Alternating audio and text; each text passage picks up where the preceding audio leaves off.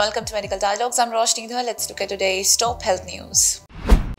Delhi painter gets hands back as organ donation meets surgical excellence. A remarkable tale of resilience and medical breakthrough is unfolding in Delhi as a 45-year-old painter who tragically lost both hands in a train accident in 2020 is poised to wield his brush once more. Thanks to the surgical prowess of a team of Delhi doctors and the selfless act of organ donation by a woman, this individual's life has been transformed.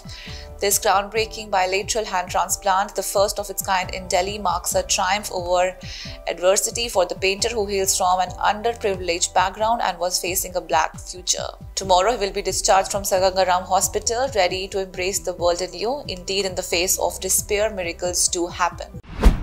That's all for today. Stay tuned to Medical Dialogues for more updates. Never miss a medical update from Medical Dialogues. Like, subscribe, and press the bell icon.